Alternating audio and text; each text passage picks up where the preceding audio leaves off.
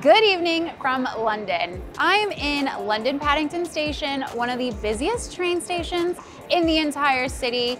And tonight we're gonna have a pretty special experience. We're gonna go all the way to the western part of England to a place called Penzance in Cornwall.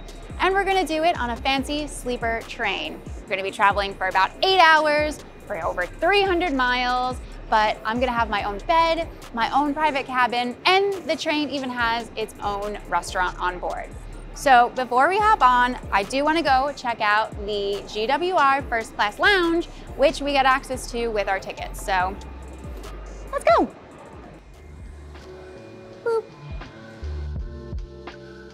Right next to platform 1 is the GWR First Class Lounge, which you can get access to if you have a first class ticket on any of GWR's trains, or you buy the supplemental sleeper cabin, which is what we have this evening. So we get to go in and check it out.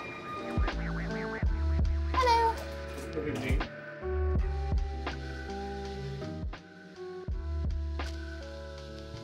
It smells like the Queen's been here. I don't know what that means, but it just does. A little bit of history for you. This older part of the First Class Lounge was actually Queen Victoria's waiting room, so it dates back to the 1800s, and you can tell because it does look very old school, Victorian era, of course, English decor. It looks beautiful in here. There's also a more modern part of the lounge, and that's where you'll find the food and drinks and stuff like that.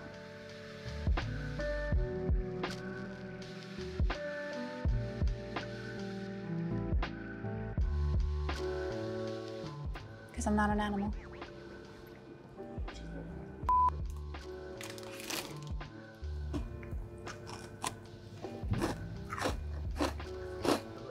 Bye, thank you so much. So there's only 2 sleeper trains that go each day, one from Paddington and one from Penzance, going in the opposite directions.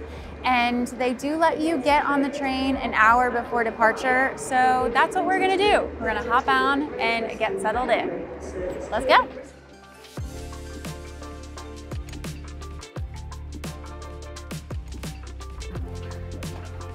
Very tiny hallways.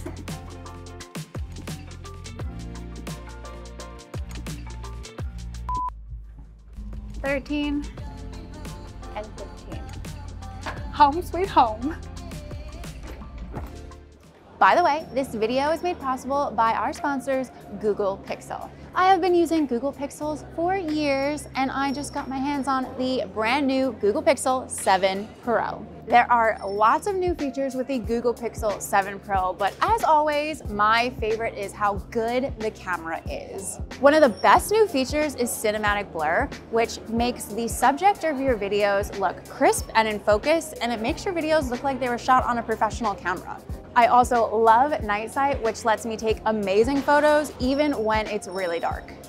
To find out more about the Google Pixel 7 Pro, there is a link in the description box of the video to see all of the features that it has. Okay, let's get back to our trip to Cornwall on the Night Riviera Sleeper Train.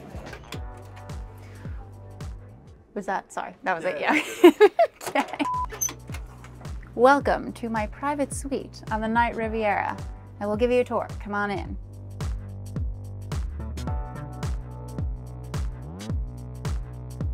Let's start with the most important part. The bed looks a little narrow, but will be good for me. This can be a double cabin, so this actually comes down and it is another bed. Would be a little bit tight, I think, if you had 2 people, but it's just me in here. This comes down for a tray, which we'll have breakfast on in the morning. And this, oh, it's this way.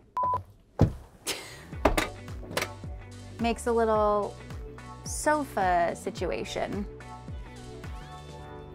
like this. Over this way, we have, first of all, the window that looks out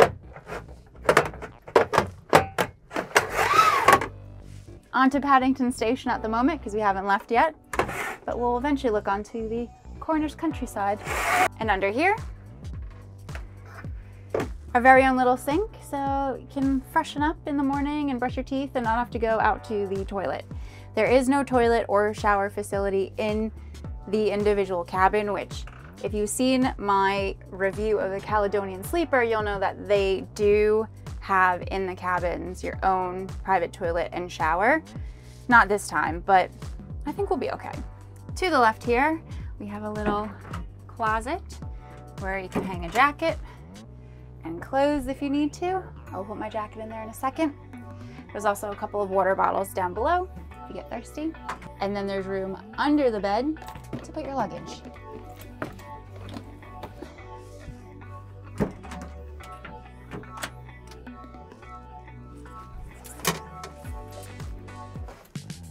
Okay, on the bed, we've got 2 pillows.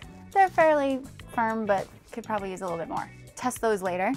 And what's nice about this sleeper is that bed comes already made, which some sleeper trains do not have that as standard. I don't really want to be making my own bed when I come into a very small space like this, so I'm glad it's already done. And actually the sheets are quite silky. Feels nice. A few things over here. Standard British plugs.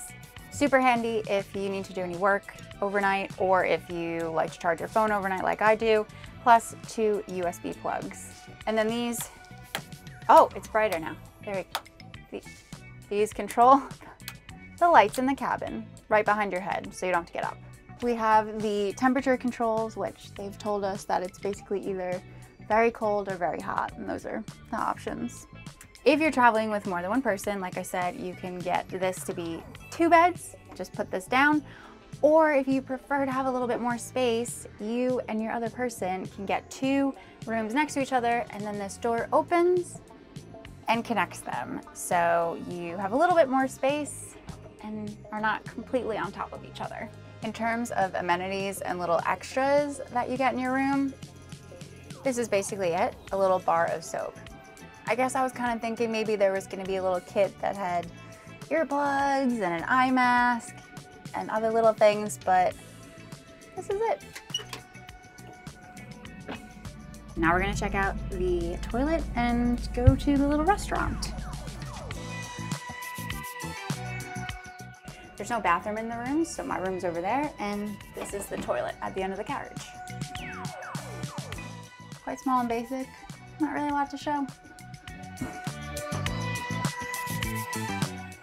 No two-way traffic down here. In between the sleeper cars and the economy cars, there's a whole cafe area with sitting options for groups, solo travelers, and there's even a sofa. You can order things from the bar like wine, beer, hot chocolate, and lots of little snacks. Then you can take it back to your seat or your cabin, or you can actually sit in the cafe car and enjoy it there. Personally, I think this is one of the best things about traveling by train versus plane, that you have the option to get up, walk around, and you have lots of space to have your food and your drink, and you don't have to feel squished into your little seat. We're moving. Leaving Paddington Station now. We have left about 25 minutes late, so it's done past 12, so getting a bit late, but here we go.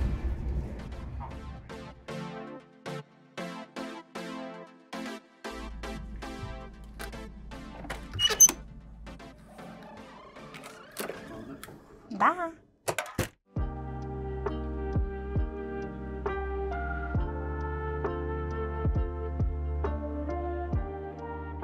It's almost 1 a.m. now, so about 7 hours left of the train to go. So change into my BJs, brush my teeth, time to climb into bed, see how it is.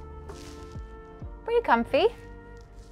Hope I don't fall off in the middle of the night. Feels a bit narrow, but I can make it work. And it seems like the train sounds aren't very loud yet. We are gonna be stopping for an hour in Exeter.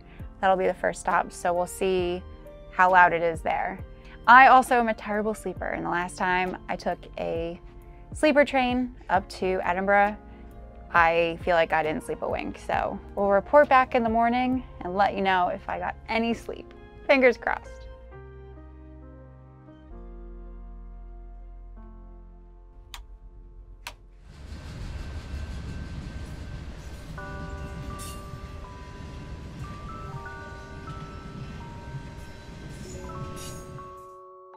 Good morning from Cornwall. It is 6:45 and they have just dropped off our breakfast in bed. I got a creamy porridge. John, behind the camera, got a sausage bacon roll. And then we've got tea, coffee, and biscuits. So gonna dive into this and then get ready to get off the train. My sleep last night wasn't great, but I was very, very comfortable. This bed was actually totally fine with the narrowness, and I was super comfortable, and the train is not that loud. I think I'm just not a good sleeper. So, but yeah, I was comfy and felt really cozy and good while I was laying here trying to sleep and my thoughts just running through my head. Now, to book this sleeper train is kind of complicated, so let me explain. There are a few direct trains from London to Penzance and the reverse every day during the day.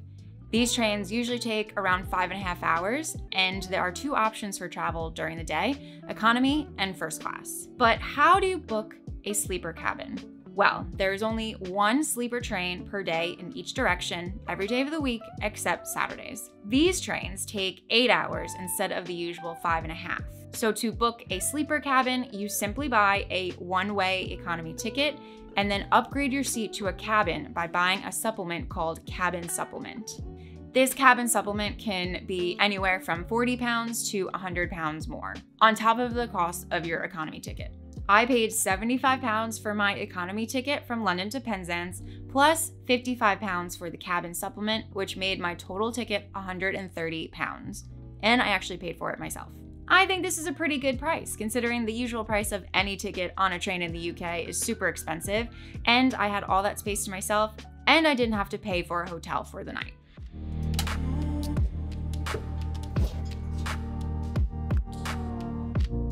It's 8 a.m. We have arrived in Penzance, Cornwall. Overall, that was a great experience. Even though I didn't sleep very well, it was very comfortable and cozy. The staff were amazing, and it's great to get the travel out of the way while you're sleeping versus wasting 5.5 hours of the day on the train down here, or even worse, potentially getting stuck in traffic in a car, making it all the way down here. So I would do it again, and I would recommend.